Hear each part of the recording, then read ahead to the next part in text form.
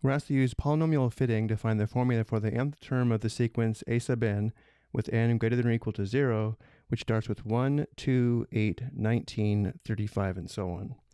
The closed formula for a sequence will be a degree k polynomial if and only if the sequence is delta k constant, meaning the kth sequence of differences is constant.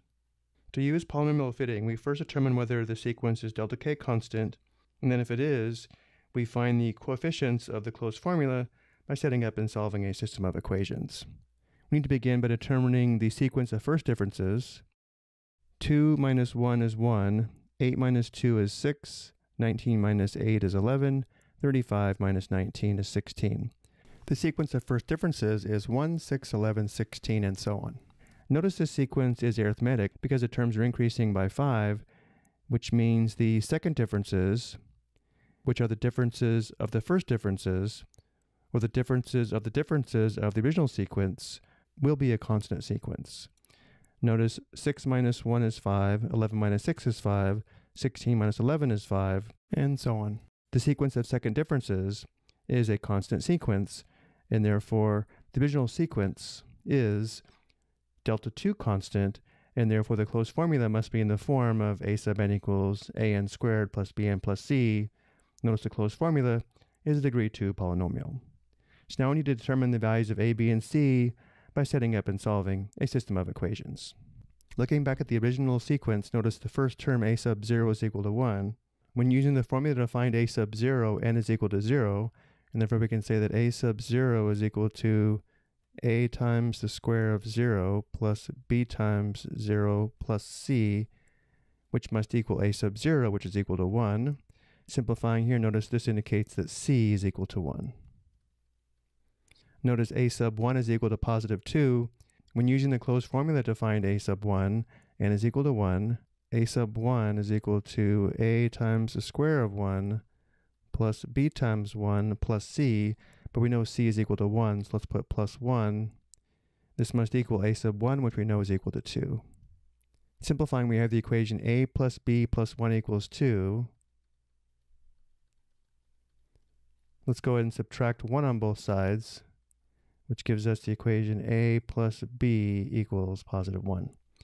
Notice a sub 2 is equal to 8. For a sub 2, n is equal to 2. Using the closed formula, we have a times the square of 2 plus b times 2 plus c, which is 1, must equal 8. Simplifying, we have the equation 4a plus 2b plus 1 equals 8.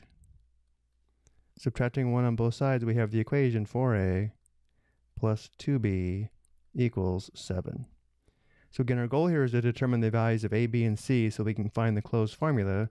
We already know c is equal to 1, and therefore we solve the system of equations a plus b equals 1 and 4a plus 2b equals 7 to determine the values of a and b.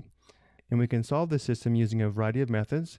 We can use elimination, substitution, a matrix equation, an augmented matrix, and even graphing. Let's go ahead and use the method of elimination here. Let's eliminate the b terms by multiplying the first equation by negative 2, which will make the b terms opposites. So again, we're going to multiply the first equation by negative 2, and we'll leave the second equation in its original form. So multiplying both sides of the first equation by negative 2, we have negative 2a minus 2b equals negative 2. Don't forget to multiply both sides of the equation by negative 2. And the second equation remains the same, 4a plus 2b equals 7. And now we add the two equations together.